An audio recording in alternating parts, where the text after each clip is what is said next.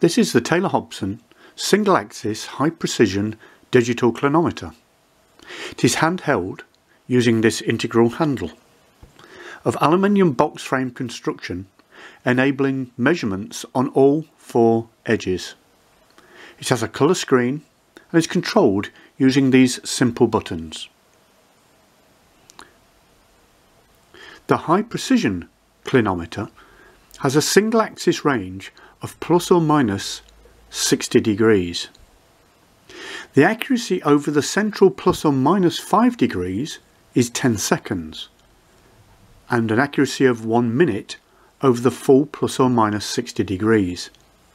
The dimensions are 140mm by 140mm by 45mm and it weighs 1.2 kilograms.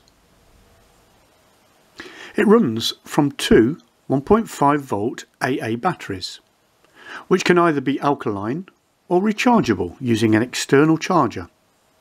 On the side is also a 4-pin connector, which is compatible with USB connection.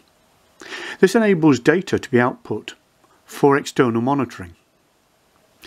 On 2 of the sides are powerful magnets for extra stability on both horizontal and vertical surfaces. Let's look at the simple controls. There is an on-off button. There is an up and down and enter cursor for sub-menu control, and you can bring a sub-menu up.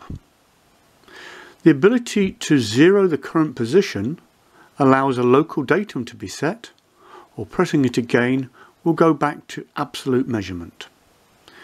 A useful facility is also to hold the current position so that this can be put in an awkward position, brought back and read.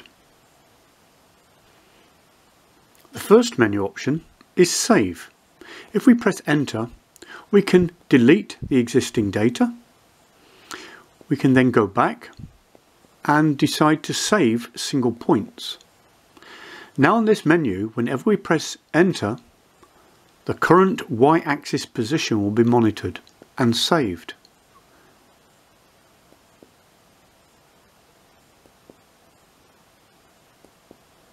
This can then be stored locally and read back at a later date. The Set menu has a series of sub-menus. The first one being the ability to automatically power off after 10 minutes or leave on continuously. The Calibrate allows you to adjust the instrument for gravity using a reversal technique. The latitude of the position on the globe can be entered to compensate for differing magnetic forces. The time and date can be entered after a new battery has been inserted. We can return to factory default conditions and adjust the linearity of the gauge at a future date using a high precision small angle generator.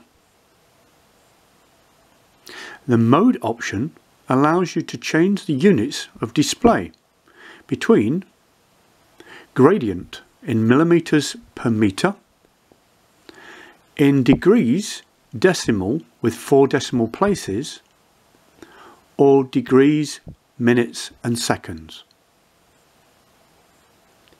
The final option is Exit to remove the menu options.